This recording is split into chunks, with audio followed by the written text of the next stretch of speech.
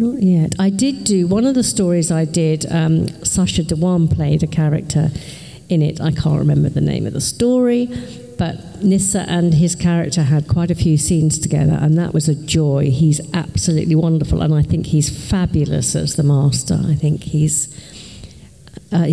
got it right, spot on. He's a fantastic actor.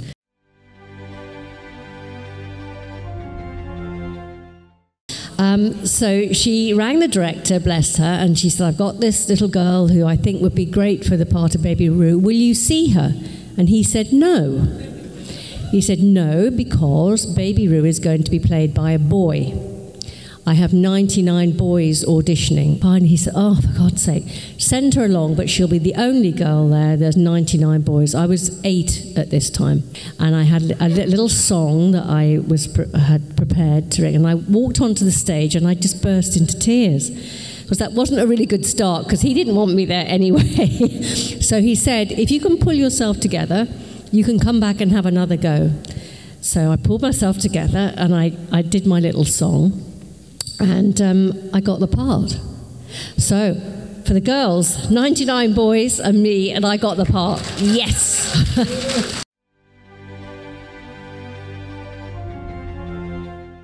The BBC were then auditioning for a play that was going to be on the television called Boys and Girls Come Out to Play, and it was part of a series they were doing called Menace, and so it was after the 9 o'clock watershed, so not suitable for children. And this particular story was written by a guy called James McTaggart. And I auditioned for that one for a character called Belinda. And again, I was 11 at this point, so I had a very strange childhood. Belinda, which I got the part, Belinda was the daughter of a policeman who was taking bribes. And Belinda likes to go out at night. So she'd climb down out of her window at night, down the trellis outside, and she'd go out and she'd pick up 2 of her friends and they would go out, and she sees a murder being committed on the common, and she sees who the murderer is, and she uses this knowledge to blackmail people. I was 11. This was some part. And then her friend decides that she's going to sort of tell on what they've been doing at night. So one day in the school changing rooms, I don't know if you have them here, you have like wooden bits with hooks on, you know, where you hang your coats and everything. She grabs her friend by her collar and whacks her head against the thing. And then she pushes her in the cement mixer. This was some part for an 11-year-old.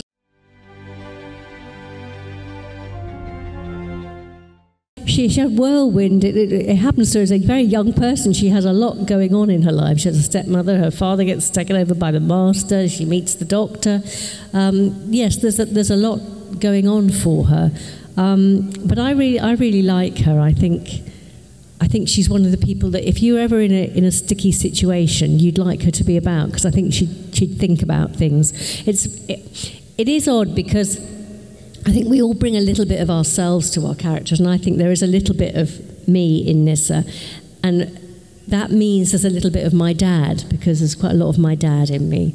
My dad was a pilot, and he learned to fly before jet engines were invented, and he was always very thoughtful. He was a very good pilot, and he always thought things through, and that's come through me into Nyssa, and I can see her. If there's a problem, she will think it through. She's not a panicker. She's going to sort of think about it and find a way through. And I really like that about her.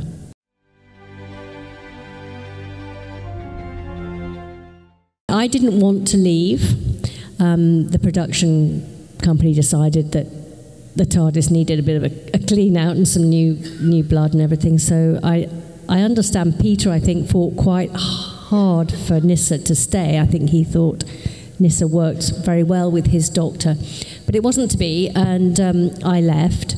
I think she could have gone on to do an awful lot of things. I think, and of course now with Big Finish, I have been given that opportunity. I mean, goodness me, I think Nyssa's had some fantastic stories, and there's also been old Nyssa, and young Nyssa, which has been totally confusing, but great. And she's managed to really fill her backstory, which is a joy, which you would never get to do on the show. So Big Finish has been fantastic for that.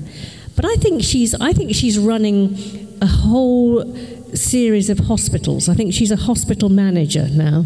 I think she's still in the healthcare system. I'm pretty convinced she'd still be doing that, because I know she felt very strongly about it. So I think she'd be doing that, and she'd be running a hospital. And I'm kind of hoping the doctor might sort of swing by one day. He might be in need of treatment, and he'd have to swing by the hospital and find her, and she's going to help out. Yeah. That's what I hope.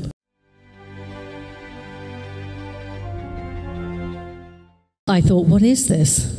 Because, again, that was a long time ago. That was probably, how long's Big Finish been doing? 20-ish years? Yeah, so I think the first one I did was either Winter of the Adept or Land of the Dead, those two of my first two stories.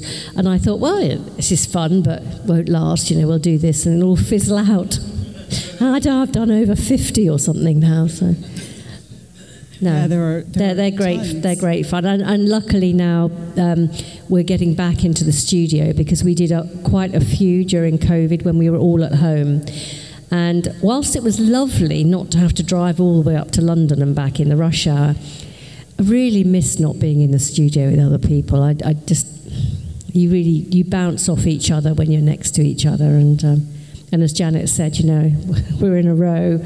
And there's glass, so we can see each other, pull funny faces at each other when we're working and stuff.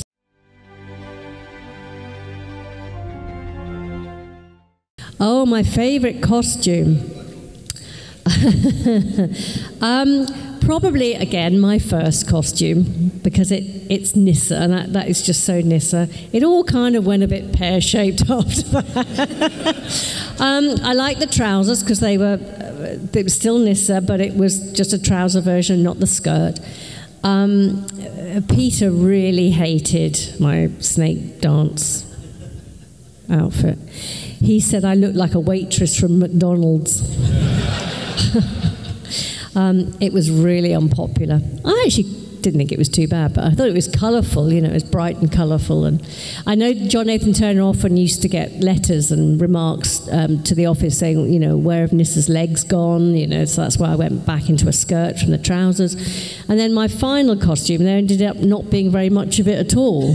So I went from being up here and down to here to hardly anything.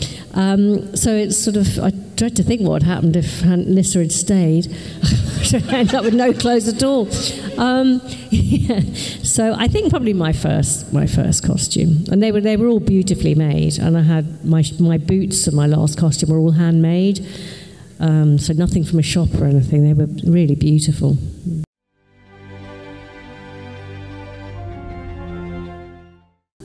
Well, I'm disregarding the taking off of the skirt thing, because that was I have no idea what that was all about.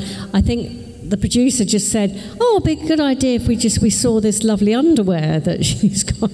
Really? So I did what I was told. But the actual ending, I'm glad she didn't have Leela's ending where she went off and got married. I thought, oh, please don't just send her off with some alien to get married, and it just seemed so lame.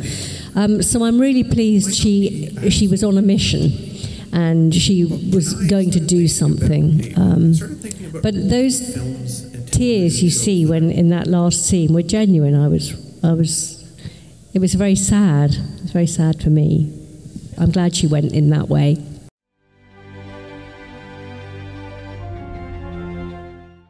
No, I'd not really ever watched it very much. I knew of his existence, everybody did, but I didn't watch it very much. And it was a bit weird because I was on holiday with my parents. We'd gone away, and I was thinking about my career, and I was thinking, I don't know what I'd love to be in Doctor Who, actually. That looks really good fun. And can you believe it? When I got home, my agent called and said, "Oh, I've got you an audition for Doctor Who." Oh, wow, I should think about things like that more often. But of course, I didn't realise that she was going to stay. I thought it was just for Keeper of Traken at that time. From what I can remember, I end up in the water, don't I? Going to fetch it. Again, location filming, so always fun. The Zero Cabinet, that's what it was called, wasn't it? Yeah. No, I didn't like much going in the water. I don't, and I had to pull that funny face. Yes. So I knew what was coming. I knew I was going to have to go in the water and pull a funny face. Yeah. Most of these things are scripted. It has to be reasonably tight on know what you're doing. So I was fully aware of what was going to befall. It's funny because Nyssa and Tegan do a lot of teamwork in that episode. I feel like that's really where their friendship gets started. Yes, I think so. That's where they worked together a lot, and they bonded, I think. They bonded over the Zero Cabinet.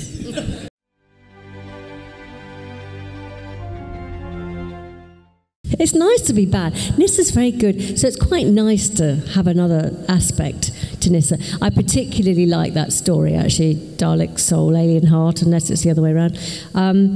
Because rather selfishly, I have Peter to myself. And I think there's a lot of opportunity to explore the character more and to do other things with the character. The stories are deeper, I think, when you've got just the two characters there.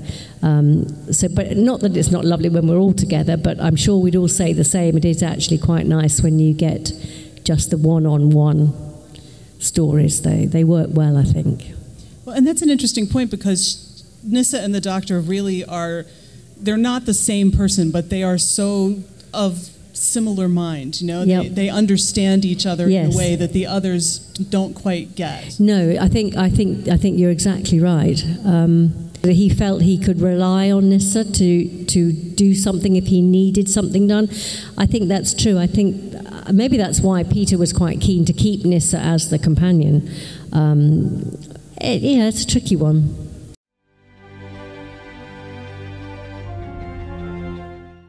Oh, Colin in Arc of Infinity. Gosh, we had laughs doing that.